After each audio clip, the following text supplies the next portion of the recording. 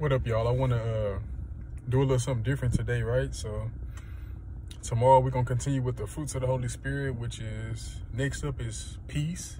So we'll talk about peace tomorrow, but today I want to do a little something different. This is something I had prepared for a few years. The first time I gave it, it wasn't as biblically sound.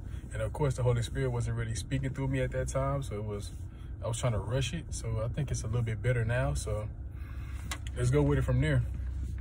And also got to let y'all know I'm getting one of those mounts. So I'll be able to record it, horizontal wise. So it won't be those little bars when you put it on the full screen, because I know that irks some people.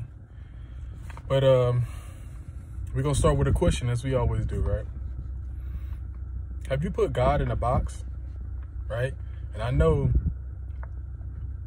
many people have put God in the box, right? I have a few suggestions just to, make you think about things, to make you start opening up to how I see God, how I've experienced God, and how other people have experienced God. Because I want to let you know a little secret, right? The kingdom of God works by faith, right? It's by faith that we're saved. It's by faith that we receive salvation. Everything else is through faith. Like, okay, even if I tell you about the kingdom of God and I preach to you, repent, for the kingdom of God is near. If you don't have enough faith to believe the words that came out of my mouth, you will never repent. But that's not my fault. Just as Jesus, he can preach all those great sermons he wanted to, or that he was chosen and he was called, he was prepared, he was anointed to preach those sermons, to do those miracles. But if you don't believe that he can do miracles, then what benefit does it have, right? That's why when he would do a certain miracle with people, he would always ask them a question first. Do you want to be made well? Do you believe that I can do such things? Do you believe what the prophets and the people that wrote the Psalms said about me? Do you believe what the book of Daniel says about me? Do you believe that the Son of Man has authority on earth to forgive sins? Yes. And if you do, then I'll forgive your sins. But if you don't believe that I have the authority to forgive sins, why are you even here? If you don't believe that I can do miracles, why are you asking me to do a miracle? Right? Because God only works by faith.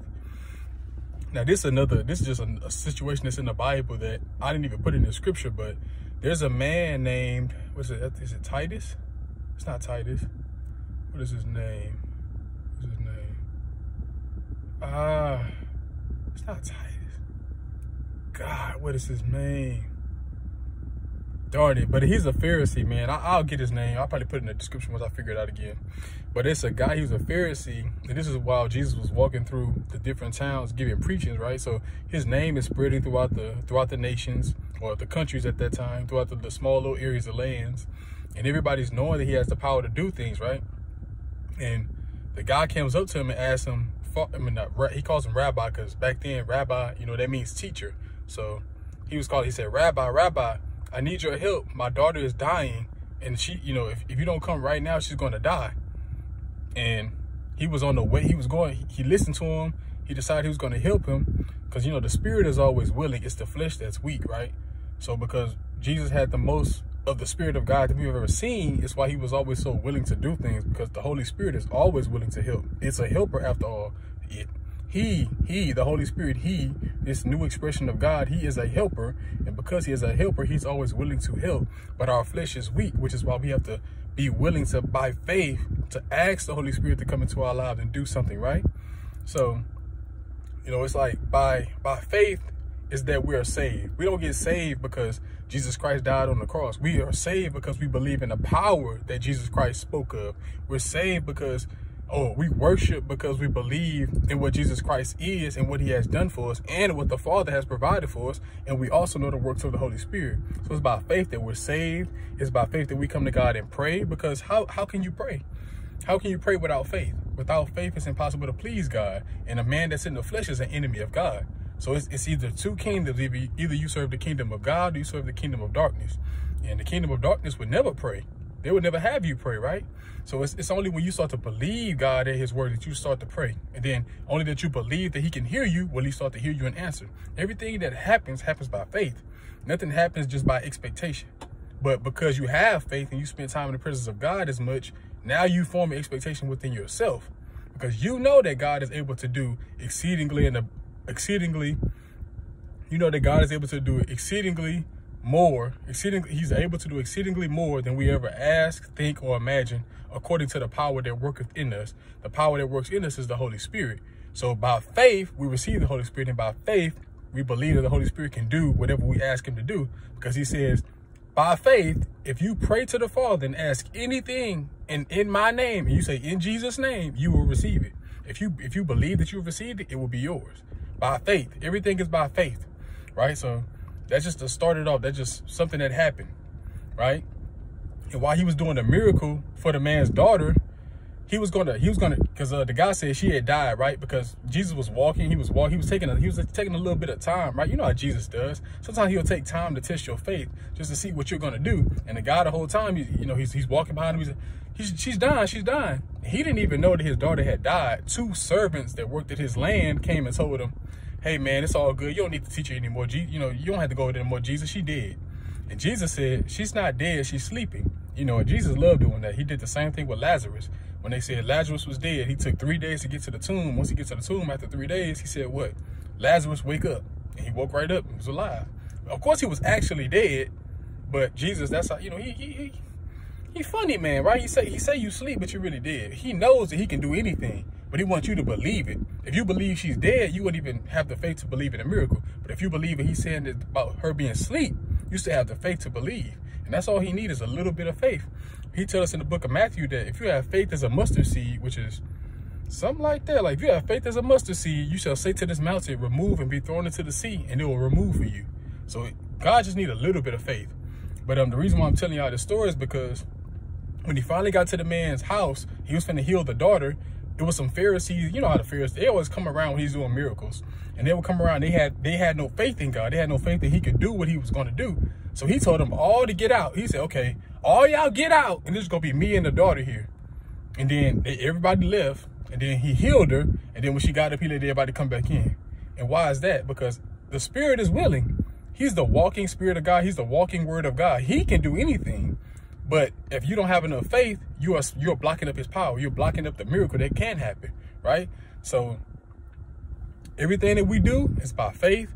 If you don't have faith, you will never see anything, right? You can't try to come to God with understanding, because we can't understand God. The Bible tells us that his ways are higher than our ways and his thoughts are higher than our thoughts.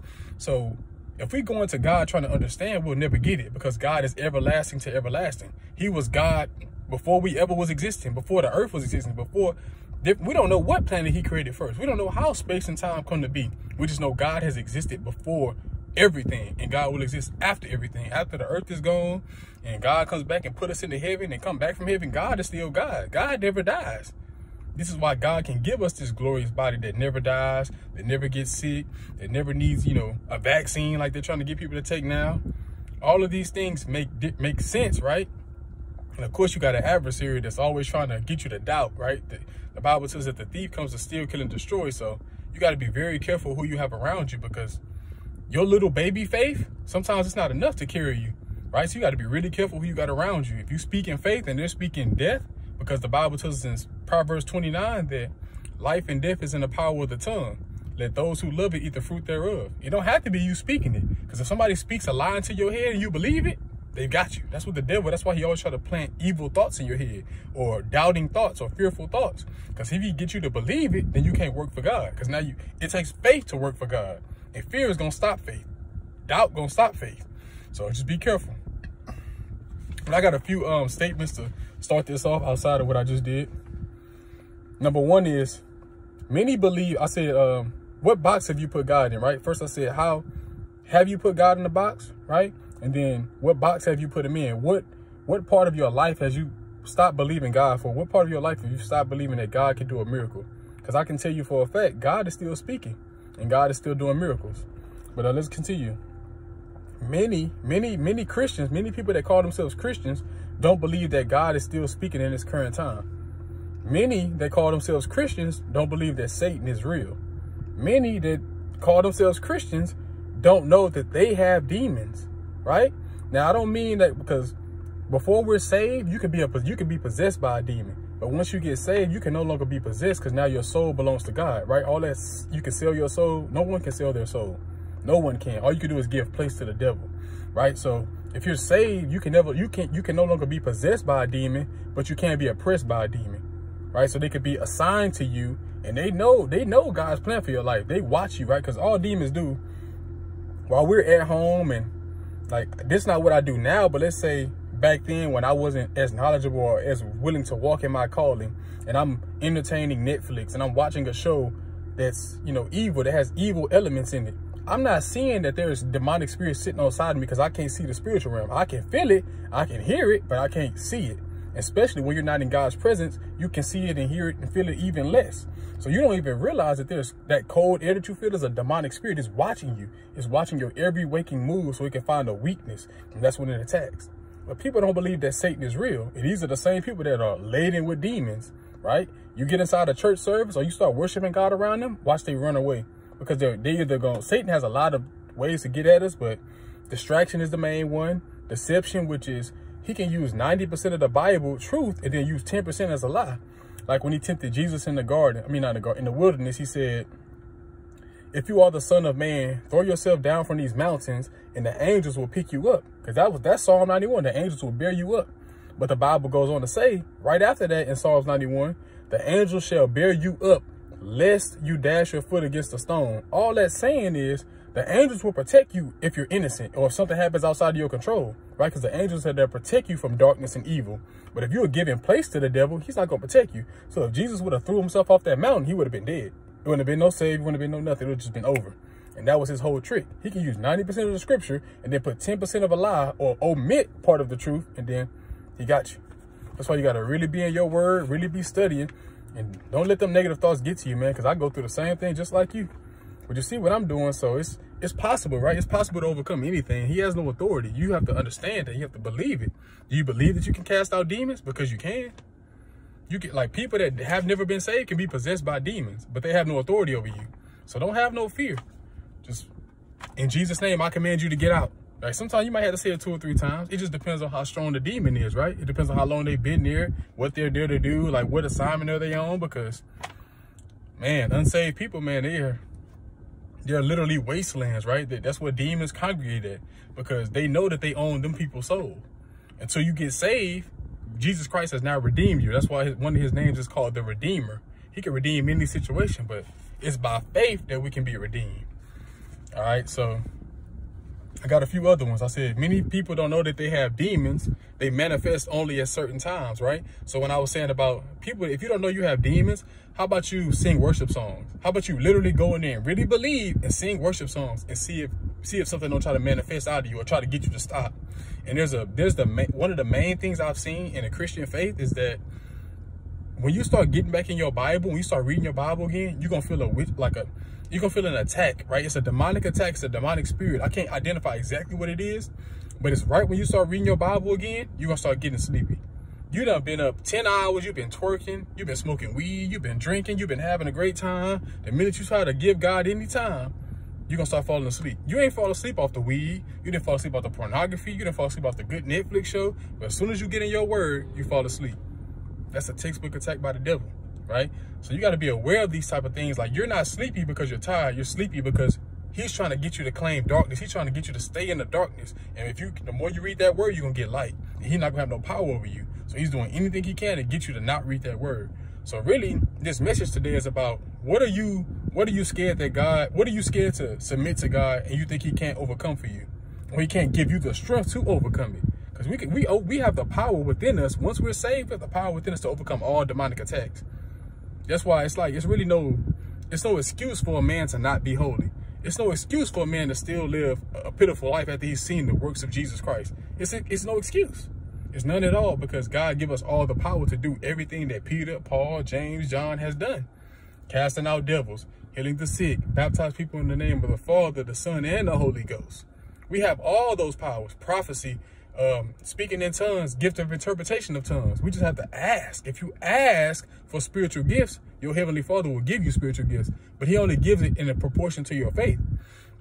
So if your faith is small, you can only prophesy in part. If your faith is small, you can only interpret in part. If your faith is small, you can only know things in part. You can only receive wisdom in part, right? Everything is activated by we taking a few steps. Like, I can only be here if I spend time every day reading my word over years. I'm not talking about 3-4 days a week. I'm talking about years, every day, spending hours reading this word. That's why I can give it to you and, you know, not need too much of a guideline or not need too much of help, because I know it, right? I know it enough to be able to get it and present it back to you in a way that's digestible, right? Easy to understand. So I have another one. If you don't believe that Satan is still working in this current world, then tell me why has the world at large, right? So most of the world has ran to get an untested and unproven vaccine for an illness that has a 99% survival rate. That's crazy in itself. Psalms 91 will protect you. It said that because you have made the Lord, who is my refuge, even the Most High, your dwelling place, no evil shall befall you, nor shall the pestilence come near you. What do you think a disease is? It's a pestilence. We can go into the 4 horsemen and all that later, but a disease is a pestilence, right? So if you don't read your word, you already scared. You thinking that what these people are saying is true. It's trust me, it's not. I haven't gotten sick not once. Now, maybe it's because of my faith, or maybe just because it's not really real. I don't know exactly, but I know my faith has kept me strong over all these, what is this, 2 years? Almost 2 years? I ain't got sick not once. I ain't missed a day of work. I ain't missed a day of sleep. I ain't missed nothing. Ever. Never coughed, never sneezed, never lost anything. No one around me is sick except the people that's unfaithful. Like only the people who doesn't believe the word of God. And I ain't gonna call no names, but only people that's around me that don't really believe, that God is a healer, that God is God of the world, that God makes the rules, and that no matter what you put inside your body, if you're praying, if you are thankful, like we're talking food, I'm not talking about a disease, right? A disease is different, but we're talking about food, right? So what the devil meant for evil, God meant for your good. The Bible tells us that back in the old days, you could only eat certain animals because they were called clean animals. They were unclean animals. But nowadays, you can eat anything as long as you eat it with thanksgiving. You eat it being thankful to the Father, anything. That means if you're a Christian and you still think you have to live by eating pork and not eat pork, you're a fool. That's not in the Bible. You got to read your word and stop being religious. That's called religion. We'll get into that later, actually. So, I was talking about the vaccine and all that, right? The 99% survival rate.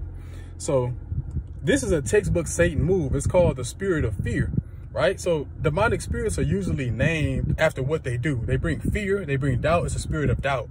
They allow you to not be able to hear the spiritual things and not be able to understand what's going on inside your ear. It's the spirit of death, right? The spirit of dumb, the spirit of blind. Like it's not as pretty as you would think it is. They don't have names like we do, like Michael, Devin. You know, they don't have names like that. It's more dumb, darkness, abuse, fear. Like, it's stupid stuff like that. But going on to say that it's a demonic entity that Satan has used in the past. And I can prove it in scripture, right?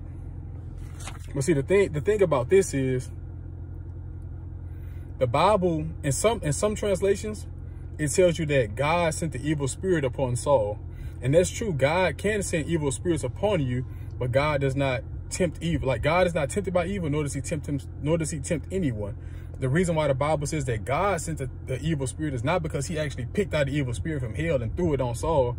It's because God is still the God of the just and the unjust, right? This is why God wants us to bless those who curse us and to pray for those who spitefully use us, because God is still the God of evil. Even if they don't respect him or they don't accept him, he's still the God of Satan. He's still Satan's father, no matter what. He still cares about Satan, right? This is why he hasn't thrown him into the lake of fire yet. He still cares about certain demons and angels and fallen angels, because that's why he hasn't thrown them into hell yet. It's a reason why we're fighting this war, is because they're not in hell yet. Your father's a good father. Like, some of us should be in hell right now for the sins that we've committed. Most of us are, according to the law, we all should be in hell, but we're not, because he's a good father. He's a good father to not just the just, but to the unjust as well. Look, you can look around and see, just pick something and you can see God's work. The trees growing tall is God. The trees depend on God to have enough nutrients to feed them from their big roots. The buildings that we create, even if you don't believe in God, somebody created plaster. Who created plaster? Somebody who had an idea from the Holy Spirit. Who created concrete, gravel that we walk on? Someone who had an idea from the Holy Spirit. Who created these paint lines that make a parking lot? Someone who had an idea from the Holy Spirit. The Holy Spirit is always working, even if you don't accept him as the Holy Spirit. He knows, he's a witness to everything we've done, good or bad. just and unjust, Jew and the Greek. That means the Jew and the Gentile. No matter what, the Holy Spirit is always at work, and God is always God of all, good and evil. He rises up kings and he tears down kings. He does whatever he wants. No one can say, right, what does the Bible tell us when he's talking to Nicodemus? The wind blows from the east to the west and no man can know it. Where does the wind come from? You don't know where the wind comes from. So too is how the spirit world works. We don't know where it comes from, but we know we can hear it. We know we hear his voice. We recognize his voice. And we also recognize the adversary's voice. We recognize demonic voices and what they're trying to do and what they're trying to work out of us. And that's by faith that we can understand and have the strength to fight. And if you ever get too weak, if you feel like you're too weak to fight, it's an easy thing. Father, help me. Father, Father, speak. Pray how you want to pray. I'm not gonna give y'all my keys, but pray how you want to pray. But let me take y'all on to 1 Samuel chapter 13, when it's the spirit of fear. And you can see how this affected the Israelite army at the time. So at this time, the Israelites were at war during the reign of King Saul. Israel was outnumbered, because they were surrounded on all sides. They were outnumbered. And this resulted in the Israelites being shaken with fear and unable to fight. Now, we're talking about the same Israelites that God rescued from Egypt. God did mighty miracles. He split the Red Sea. He used a pillar of fire at night so they can travel. He used a pillar of clouds in daytime so they can travel. I mean, they have seen God do miracles. They've seen the Jericho walls fall. They've seen that. They've seen God send Joseph to Egypt and then increase the trials of Israel by 2. They've seen God keep them in the middle of a famine. They've seen God keep them in the middle of a famine. This Siri thing keeps activating, man. The devil is getting in the darn way, man. Siri keeps activating. I didn't say nothing about it, right? So they've seen God work in the middle of a famine and keep them through sending Joseph to Egypt, right? So God always makes a way. I've just told you recently about Nebuchadnezzar and how God has saved Shadrach, Meshach, and Abednego from the flames, right? He says that when you go through the fire, it shall not burn you. And when you go through the water and the rivers, they shall not overtake you, right? So we're talking some real Bible right here. And that's why you're trying to get in our way. Well, let's keep going, though. This resulted in the Israelites being shaken with fear and unable to fight. Some hid in caves and bushes to escape. They were so scared they hid in caves and bushes. Men of war, men that been at war all their life, they hide in caves because they scared. Does that sound like the spirit of God is in them or the spirit of fear? That's ridiculous, right? Keep going. The command from God was to wait for Samuel to arrive on the battlefield, then sacrifice the burnt offering and the fellowship offering. Because back then, I told you they had to carry the ark of God, right? So they had to do everything by respect when it's the Old Testament. You couldn't just go and do things like we do now because Jesus Christ is always with us. Like, we can always easily ask the Father for something. He can give us exactly what we need in real time. Back then, you have to do a certain burnt offering and certain animals and all that stuff, like I told you in previous videos. So until you went alone. But because Saul's men started to depart from the battlefield because the command was to wait till Samuel the prophet got there, right? So usually when you went to war, the king was the one who would lead them into war, but Samuel, or the prophet of that age, the prophet of that time, would have to burn the offerings towards God, and God would speak to them what's going to happen. And that's how you would get your prophecy of what's going to happen. Like, it would be like God would deliver the Midianites into your hand, and it would be like you're fighting with one man. That's in Judges chapter 6, Gideon versus the Midianites. Or it'll be God has chosen you to begin to deliver Israel from the Philistines. That's later in Judges. We're talking about Samson before Delilah cut his hair and all that other stuff. So usually there's a prophet or someone that's, a priest that gets the word from God. And that's what Samuel's role was. So he was supposed to wait for 7 days till Samuel got there to burn the offerings. So that would give you the go ahead to know that God's presence is with you in the war. Because if God's presence is with you, you can do anything, right? So on the 7th day, he waited all the 7. So he did what God asked him to do, partially. He waited 7 days. He looked around. Samuel didn't show up on the 7th day. And then Saul decided, because his men were in fear and they were departing from the battlefield, Saul himself decided to sacrifice the burnt offering. And that's sacrilege. That's breaking the direct commandment from God. And of course, that is going to pretty much pervert the whole cause that we're out here for. We're out here to serve God, but because you're doing what you want to do, you're acting out of your flesh. It's like the same thing as if God is trying to work something out of you and you decide to sin, right? You decide, I'm not going to trust God. I'm going to quit and I'm going to sin. You completely ruined everything. You completely went back to square one, because no matter what God was trying to do, it's now held up in between, because now Satan has to fight. Now he's fighting Satan. Now he's fighting whatever demon that you just gave him place to. Now you have to fight him. So now you got to send an angel to fight, as opposed to you just getting a blessing. in time, right? Now you got to fight over it. Like I told you about Daniel and the principality, the principality of Persia at the time was holding up Daniel's prayers for 21 days. And Michael, the archangel, which what we know is Michael is the one who kicked Lucifer out of heaven. So that's a pretty strong principality, a pretty strong demonic entity. And he's holding up Michael. Michael beat Lucifer. So that means the principalities are stronger than the devil. The devil he's the power of the air. He's the prince. He controls them, or he you know, they follow his commands, but the principalities are stronger than the devil. So it's a lot of stuff, man. But like I said, this broke a direct commandment from God, and Samuel showed up, which is crazy because this is how God will do sometimes. Like it's happened to me. As soon as you disobey, the person that was supposed to be the blessing that you were hoping and wishing and praying for, it shows up right after that. And you know at that, like that conviction in your heart, it's ridiculous. You can't shake it. Samuel showed up right as he finished burning the burnt offering. And then he said, you have disobeyed God. You have done something wicked in the sight of the Lord. You should repent, you know. And this was the start of Saul's fall from grace, because we know other things have happened, and that's how David took over. But this is the first time he disobeyed God. He'll do it later on, of course, because he was an insecure person. He didn't actually have enough faith to believe it. We're going to move on to another example, because in my opinion, I feel like as the bride of God, right? Because the church is the bride of God. This, you know, the Bible calls him the bridegroom, and we're, I don't know, whatever they call the woman in the marriage, right? It's not on some weird homosexuality stuff. It's just, it's a metaphor, right? God loves the church. God loves his people, the Jewish faith. He loves the Christian faith, right? Everything has evolved over time, but he loves you so much that we're called the bride of God. That's why the Bible tells us to love your wife as God has loved the church. So as a bride of God, we have to realize that God is our equalizer. We also have to realize that nothing is impossible when we invite God into the situation. So that's directly relating to the boxes that we put God in. He said, with man, this is impossible. Siri came on again. He said, with man, this is impossible. With God, all things are possible. So I'm going to take you to Isaiah chapter 66, verses 1 through 2 to give you another example. Read it directly from the New. This is from the New New International Version. It says, this is what the Lord says. This is the prophet Isaiah speaking on the Lord's behalf. This is what the Lord says. And now he's going to say what the Lord told him. Heaven is my throne, and the earth is my footstool. Where is the house you will build for me? Where will my resting place be? Has not my hand made all these things, so they come into being, declares the Lord? These are the ones who I look on with favor, those who are humble and contrite in spirit, and who tremble at my word.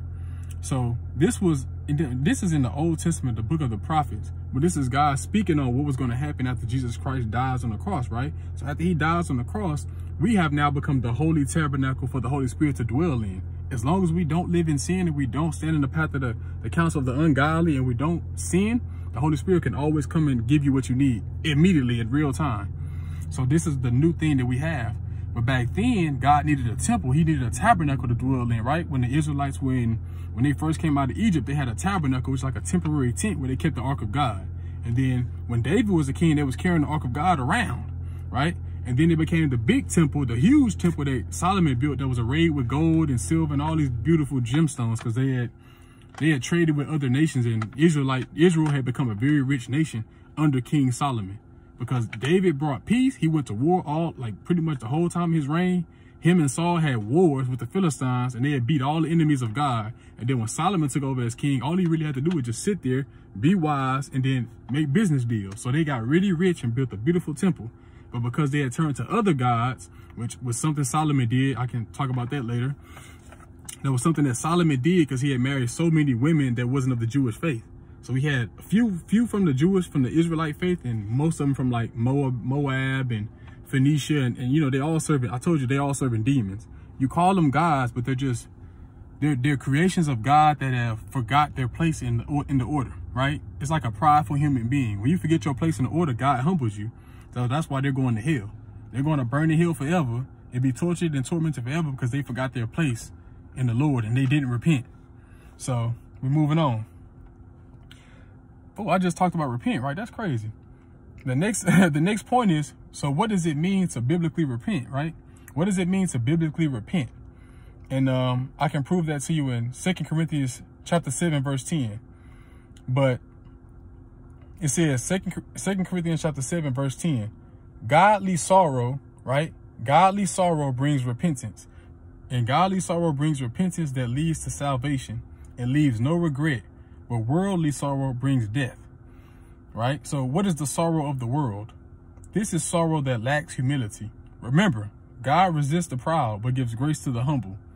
We must repent because we hate sin. We don't repent to get something or to, to feel better or to just like pretty much to take advantage of the kingdom of God. We're not to take advantage of the grace that God has given us. We are supposed to repent from our wicked ways. And all to repent means is to turn from the way you're doing things. So say if you always taken a left turn your whole life, like just metaphorically to make it easy for people to understand. If you've always taken a left turn on your path, but you get lost in the street, which is like what we do when we're sinning, and then we ask God to come take it away. God may ask you to do a right turn, right? And that's all it is, like to turn away from how you've been doing things. If all you've known is to watch pornography and be addicted, God may want to get you married in the next few years, but he can't have you going into that marriage with them kind of demons strapped to you. This is why you have to turn from your wicked ways and allow God to make you holy and to rebuild you into the husband that he needs you to be for the woman, because God cares about all of us. God won't put you in a marriage that you can't handle, and nor will he put that woman in a marriage that she can't handle.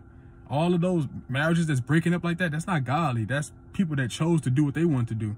And God is not in it. And when God is not in it, he won't bless it. No matter how long you pray, he will not bless what he did not ordain, period. So get that through our heads. So the sorrow of the world, okay, I told you, we must repent because we hate sin. The way to hate sin is to know the destructive power of sin. Sin is what separates us from our heavenly Father, and therefore it leads to spiritual death. That's what going to hell means, to be dead in the spirit, right? Because we all have to die in the flesh. Every man has to die in the flesh, but we can't die in the spirit. If you die in the spirit, you're done, so you're never coming back. It's over. That's why the resurrection is a thing, right? Jesus Christ died in the flesh on the cross, but he rose again in the spirit because he completed the work of the Father. And the same thing is going to happen to us. Well, most of us, if you're a real Christian, you're a believer, you'll go into rapture. So you won't actually die a human death. But those who are not Christians right now and become Christians later on through what they've seen through the rapture or something like that, and the great tribulation come, those people have to die in the flesh.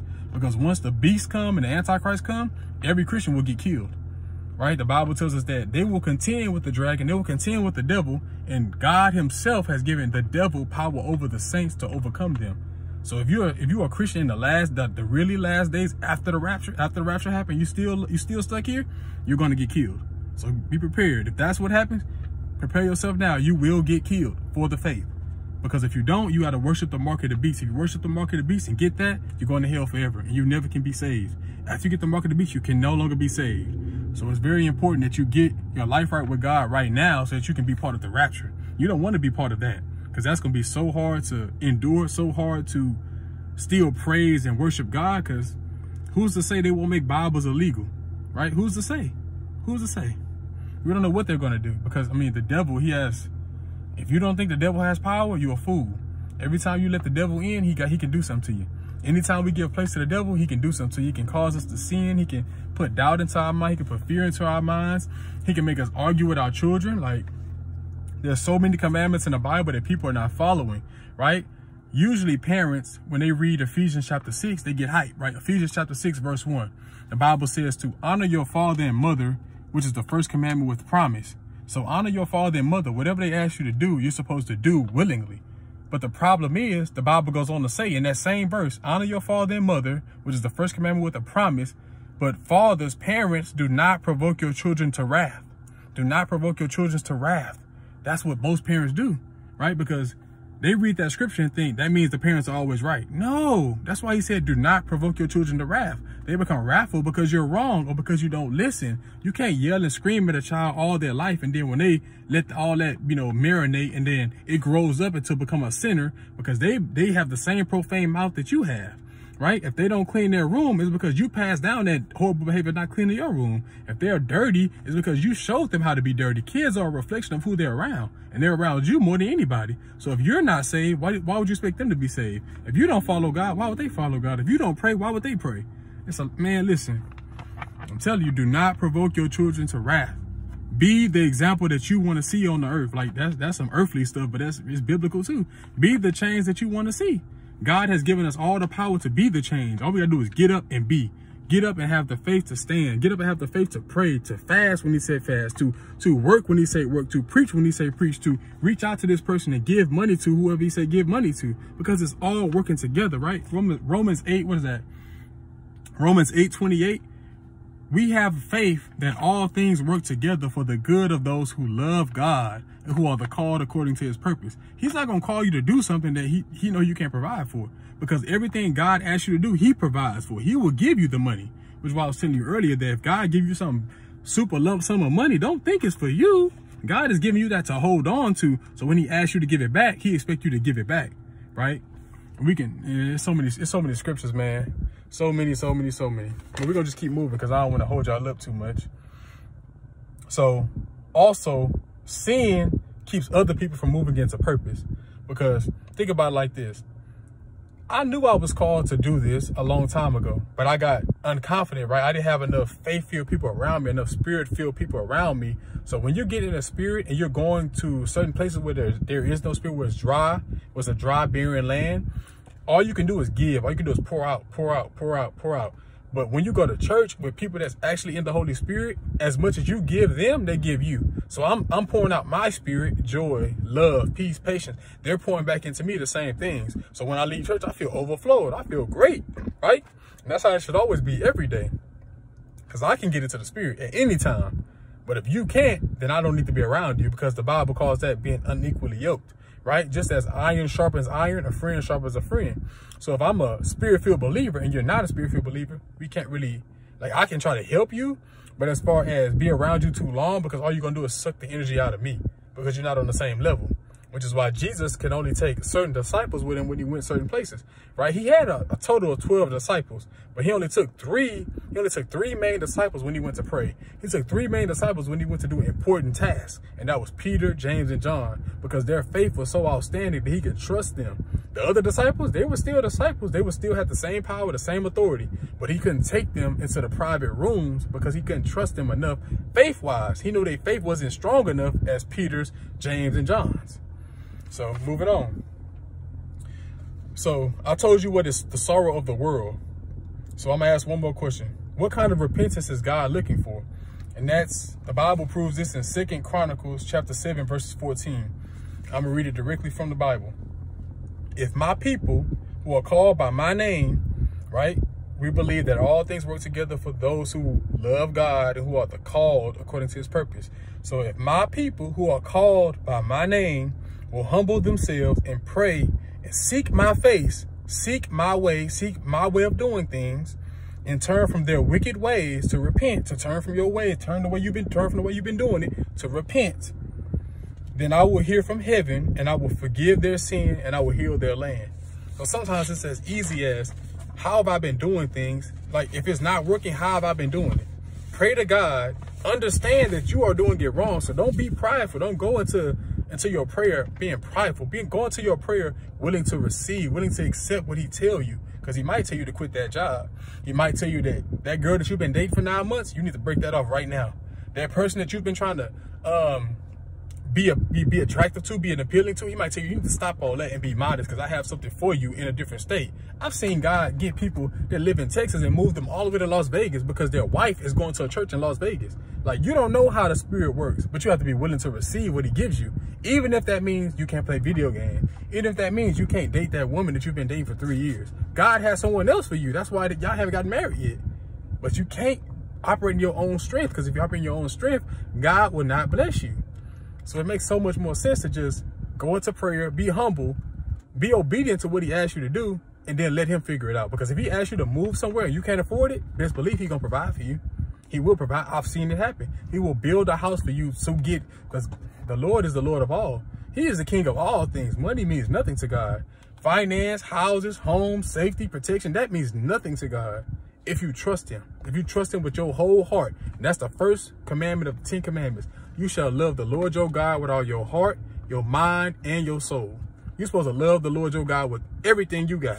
And when you do that, he will always come through for you. Trust that. So I got one more one more point and we'll call it a day. Once we learn to take repentance seriously, we're finally allowing God to leave the box that religion has placed him in. Because religious people tell you that we don't cast out demons. I've never seen nobody cast out a demon. I've never seen nobody heal the sick. I've never seen that. That must mean that's a metaphor. Like, man, I went to I was watching an online service one time and I wanted to scream to the top of my lungs. I was so mad. This guy said that the Bible is 75% metaphor. There's literally nothing metaphorical about the Bible. It is 100% true. We can cast out demons because I've done it. We can heal the sick because I've done it. We can heal maladies because I've done it. Now, I've never restored the sight to the blind or restored hearing, but you can do that too. By faith, right? By faith, you can do those things. By faith, we speak in tongues and we know we're talking to the Father. By faith, we can prophesy in dreams and understand how it reacts. How it relates to what we're going through. By faith, can we receive a prophecy from someone else that we don't know, and God tells us to speak it to them, and we speak it to them, and they light up the world with their big smile because they didn't know that God heard their prayers. And because they're not in the spirit enough, God used you to let them know that I heard their prayers. All of that stuff matters, all of it. So you got to be open and willing to do what God asks you to do, which, first of all, you got to repent. You got to turn from how you've been doing things and accept the way he tells you to do it. And once you do that, he becomes the Lord of your life, and he will always, always come through. So I said, once we learn to take repentance seriously, we are now allowing God to leave the box that religion, unfortunately, has placed him in. So what is religion, right? You wonder, because everybody calls Christians religious. That's not religious. Religion would be the Pharisees, the people who follow all the rules, but they can't understand who God's presence is because they've never saw his face, right?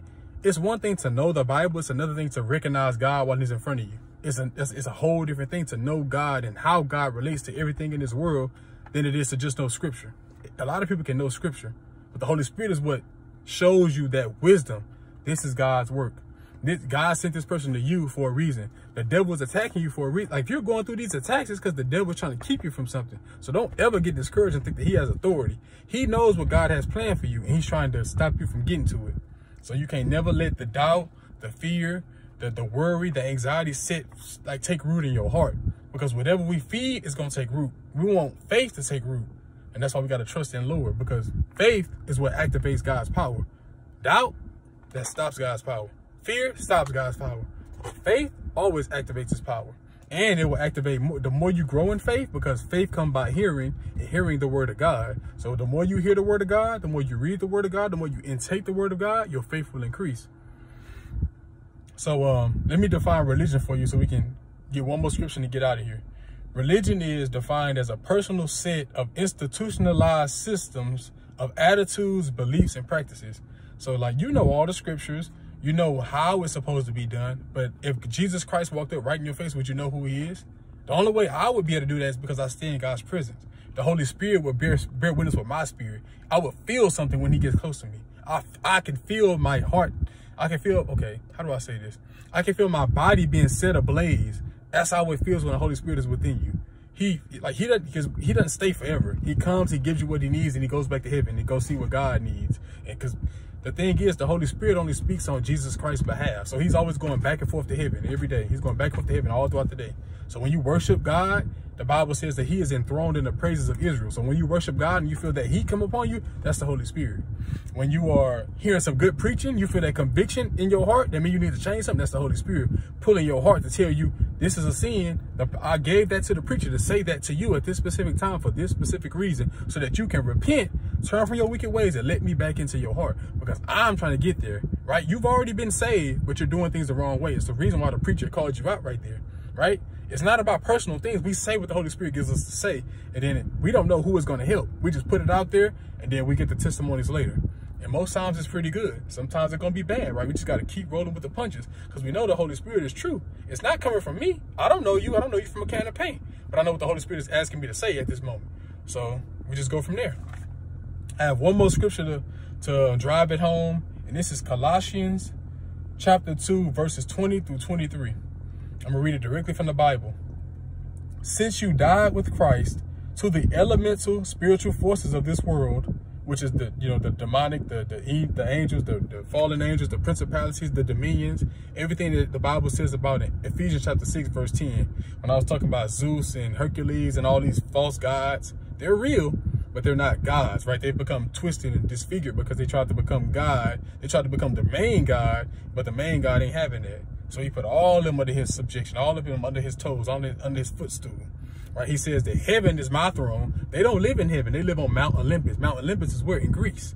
The Roman gods live where? On some mountain in Rome, right? They never live in heaven. He lives in heaven. Earth is his footstool. So that lets you know right there, it's a completely different thing between our life and God's life. It's a completely different thing between Satan's desires and God's desires, because God lives in heaven, Satan is on earth. It's a completely different thing. So let me read this scripture to you.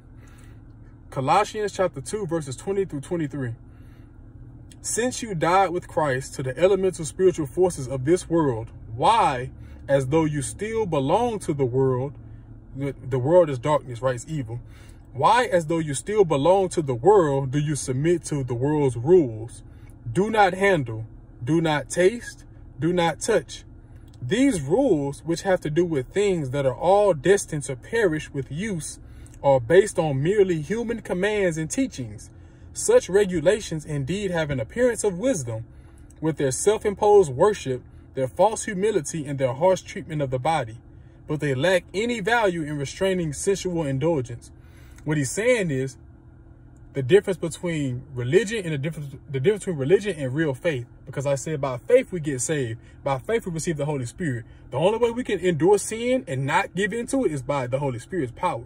It's not because our flesh is so strong. It's because the Holy Spirit is stronger within us. The more we allow him to be in us, the more he is able to show his power. And then Satan can't get you. He can try all these different attacks. He can't get you, right? And what does he say? Such regulations indeed have an appearance of wisdom, with their self-imposed worship, their false humility, and their harsh treatment of the body. When they say you can't eat pork. Did the Bible say that? The Bible says that everything that I've made clean is now clean when you eat it with Thanksgiving. So you can eat pork. You can eat seafood. You can eat crawfish. You can eat crabs. Don't let these people in these religious circles get you caught up. Read your word for yourself rightly, because the Bible says that we have to work out our own salvation with fear and trembling. Don't go to the pastor and let him tell a lie to you and don't go pray about everything he said. Even me, if you think I'm wrong, go pray about it. Go ask the Holy Spirit to reveal it to you. Go to those scriptures that I'm saying and go read them for yourself and ask the Holy Spirit to reveal what he's saying to you and see if I'm telling you a lie. I'm not, but I want you to know that it's not me that's speaking. It's the Holy Spirit. Everything I'm doing has been vetted. Everything I'm doing has been prayed over. Everything I'm doing has, is approved to be said. I'm not just speaking out of my own feelings, right? So this is why I was telling y'all about religion and the Pharisees, because they knew all the rules. They knew the whole law. They knew every part of the law. But when Jesus Christ was standing right in front of them, they called him a blasphemer. They called him a blasphemer because they thought that God would never come in the flesh. But it's in the book of Daniel that the Son of Man comes down. It's in the book of Ezekiel that the Son of Man was coming. It's in the book of Jeremiah the Son of Man was coming. It's in the prophet Habakkuk that the prophet is coming. It's in the book of Zechariah that Jesus Christ is coming. It never said his name, Jesus Christ. That's why it says Son of Man or Son of God or Bread of Life, or it had those little pejorative terms. At the end of the day, we knew it meant Jesus Christ.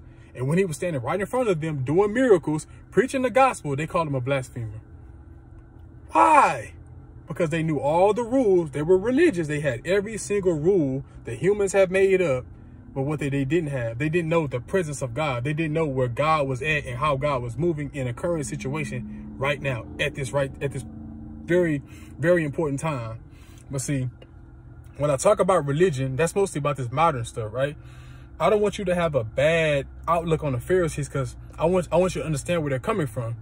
When you're in the Bible, you have to realize the Old Testament ended with the book of Malachi. The book of Malachi was, according to Bible scholars, it was written and it was done 400 years before the book of Matthew. So 400 years before Jesus Christ showed up in the flesh, they had never heard from God. There was a long gap between, right? Now, some people might have, but it's not biblical. We can't prove it in the Bible that God was speaking at all or doing anything between the book of Malachi and the book of Matthew. That was a 400-year gap. So they probably got lost in it. They thought that the law that God had gave them in the beginning, this the law of Moses. This is the 10 Commandments and all that. So this is, what's the word? Leviticus. Leviticus, the book of Leviticus is all the laws of God. So they knew all of Leviticus. They knew every law, but they didn't know the book of Daniel. They didn't know what the Son of Man would look like. They didn't know what the Son of Man would do, because it told us he was going to do miracles. It told us that he was going to set free the captives. So when they hear those words, they should have clicked in their head, this is Jesus Christ. When he talked to Peter, James, and John, when he was out there fishing, when he told them to cast the net, they knew immediately he was Jesus Christ, because they saw the miracles. They knew what they read about the Savior, and they saw him do it. And they completely, they went right forward, because he produced the same fruits that they knew to look for. So let's call it a day. I'm thankful that y'all bear with me to hear that message. I know sometimes I get a little long-winded, I talk a little, but it's all for a good reason, right? I'm zealous, I'm happy for this, and I want you to also grow in your faith so that you can become happy for this. Because once you know what God has for you, you will never disappoint. You'll never be disappointed, right? Even in tribulation, we joy in tribulation, because we know whatever God has spoken to us will come to pass. So let's end it with a prayer. Father God, I'm asking for everyone on the sound of my voice, if they have not received salvation, that they come to you and they humbly repent, turn from their wicked ways, seek your face, and do it your way. But the first step is always to receive salvation. So by faith, I'm speaking that someone under the sound of my voice will receive salvation. Everyone, if they haven't already, will receive salvation. Part number 2 is that by faith, I'm praying that the Holy Spirit will come upon them, and they will now know that God is real. They will now know that God is still working in this world. They will now know that Satan is real. They will be able to discern between the voice of the Holy Spirit and the voice of Satan, and the desires of their flesh. Because we always fighting a war. We always fighting a spiritual war between 3 different forces: our flesh, the devil, and God, right? So it's the Holy Spirit speaking to us, and it's the devil speaking lies to us. And then we have our flesh that wants what it wants. And the only way we can overcome is by the power of the Holy Spirit. So I pray for everyone on the sound of my voice that has been saved to receive the Holy Spirit, and you give them a spiritual gift to let them know that it's real, right? Do a little something personal for them to let them know that it's real. I've seen you do it for me. I've seen you do it for other people that I've prayed for. So I know you can do it, and I know the spirit is willing, but the flesh is weak. So I'm praying that if they don't have the faith to receive it, that you will increase their faith, right? So I'm praying for salvation. I'm praying for an increase in faith. I'm praying for a better relationship with God. I'm praying for you to know who God is, because God asked Peter, who does the world say I am? They didn't know, right? That includes the Pharisees. They didn't know who the world didn't know who Jesus Christ was. He asked Peter, who do you say I am? He said, you are the Son of God. And then Jesus, he lit up, he started smiling. He said, how did you know that? The only way you could have known that I'm the Son of God is that my Father, through the Holy Spirit, sent it to you. Right? So even before Jesus Christ had died on the cross, the Holy Spirit was always working. David beat Goliath through the work of the Holy Spirit. Samson beat the Philistines through the work of the Holy Spirit. All of these things were the Holy Spirit working. Moses, he had a stuttering problem, but he didn't stutter when he went up to Pharaoh. Why? Because the Holy Spirit was working in him. So all of these things make a difference. And I want everyone who claims to be a Christian, who wants to be a Christian, to understand this power, to obtain this power, because it's freely given. It's not nothing that we can earn. We can never earn the grace that you've given us, but it's freely given. And if you reject the Son, you reject the Father also. And if you accept the Son, you accepted the Father also. So it's all about acceptance, accepting the one gift that God has given us, because the Bible says that the only unforgivable sin, the only sin that Jesus can't pay for, is if you blaspheme the Holy Spirit. So if you have been saved, you haven't received the Holy Spirit, or you haven't allowed him to work in your life, you can still go to hell. Christians can go to hell. People that save can still go to hell. It's all about being born of the water, which is to be saved by Jesus Christ, be born of the living water, and then be born of the Spirit, which is the Holy Spirit, and he will direct your path. He will show you what to do and what God needs you to do at this specific time period, because we all were born for this time period right now. The fact that we live in the last days show you that God trusts you. God trusts you enough to birth you in the last days to be part of the people that preach the gospel to the final few nations before the world ends. Like, God really trusts us enough to give us this kind of assignment. So we really got to take it seriously. We don't want to be left behind. We want to be having a mansion in heaven. We want to be living nice. We want to have the glorious body. We want to be able to have fellowship with Abraham, Jacob, Isaac, the whole 9. Abraham, Sarah, Leah, Rachel, Joseph, Simeon, Levi, Reuben. So many people I want to talk to, ask questions, like just, man. In Jesus' name, I pray. Amen.